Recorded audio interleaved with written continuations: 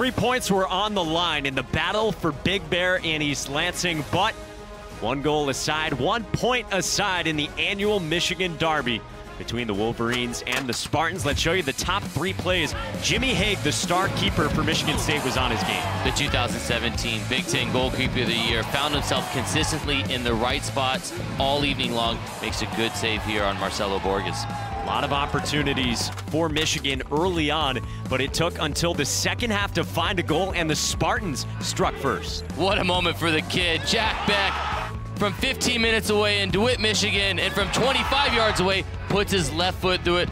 Mashburn, Philly could have done better with it, but a big goal to take the lead in the 53rd minute for the Spartans. Fast forward 25 minutes later, Noah Kleitke, one of the seniors for the Wolverines, off the set piece. Doesn't always have to be pretty, but this was effective.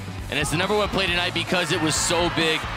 With just 12 minutes left in the game, Kleitke is the first to react, does a great job adjusting his body mid-flight, does a good job with 5 people, 6 people around, being the first to react. You can see what it means to his teammates as we settle for a 1-1 tie. Wolverines and Spartans in another chapter of this great rivalry.